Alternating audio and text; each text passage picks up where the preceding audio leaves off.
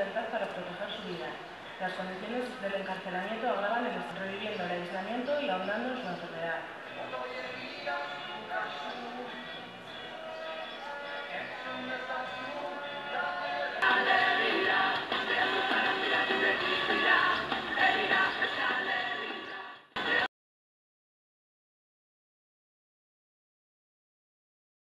Una vez más, desde Herrirak, nos vemos en la obligación de solicitar la inmediata libertad de Txus Martinen, preso gravemente enfermo y encarcelado actualmente en la prisión de Zaballa.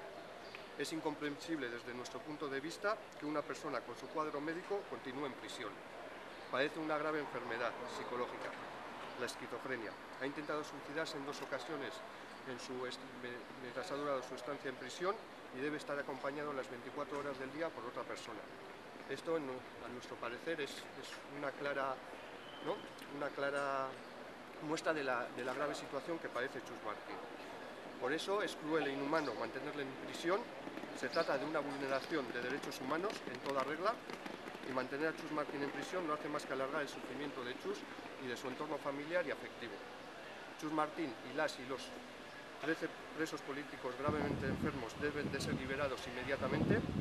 Hablamos de derechos humanos, y los derechos humanos están para ser respetados sin ser condicionados a ningún otro tipo de decisión política.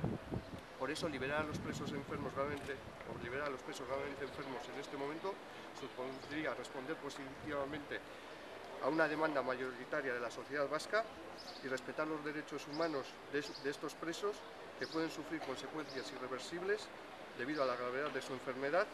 Supondría también un impulso hacia un escenario de paz y solución que desea la inmensa mayoría de la sociedad.